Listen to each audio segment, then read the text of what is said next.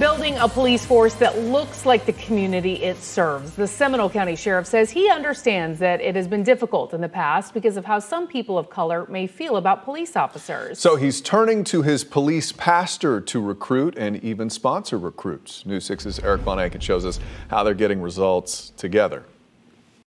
Unfortunately, I'm not, excited to talk about it, but my uncle, he had a rough past. And he had some encounters with law enforcement, one in particular that I witnessed, and it scarred me. Newly promoted Captain Cornelius Blue never pictured himself in a Seminole County Sheriff's Office uniform growing up in Sanford's historically black community of Goldsboro. And his family especially didn't, except for his grandmother. And when my grandmother spoke with me a few days before she passed away, I committed to her that I would do something uniquely different in the family. That's when the captain discovered his calling to serve as a deputy sheriff. I wouldn't trade him for the world. And as a pastor, still in Goldsboro after all these years at Calvary Temple of Praise. How can I not be in ministry and not be in law enforcement office? Because I believe it's one. And now he's finding young people, much like he was, through the church and through other pastors who might be great at serving their community, even at a time when they might not want to be seen in a police uniform.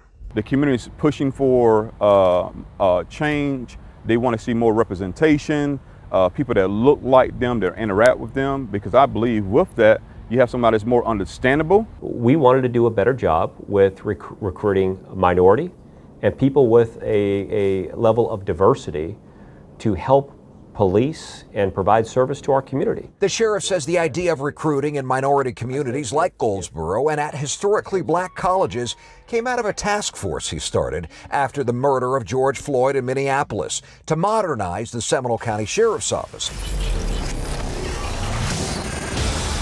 The recruitment program through Captain Blue seeks out minority candidates with a military background, a diploma, or just somebody who wants to serve. And recruits who are selected by the sheriff's office get a salary, a scholarship to the police academy, and the promise of a job as a deputy sheriff or corrections officer if they finish the academy. And because of that, we're seeing positive results. Already, the sheriff's office is ready to hire several minority recruits.